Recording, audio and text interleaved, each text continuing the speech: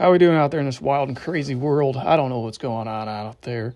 As of 2020, it's like we just went to another dimension.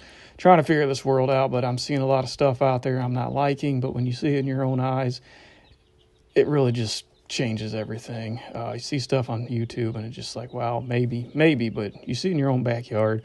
As you can see, I put some clips together. I tried to discreetly put it all together without anybody watching.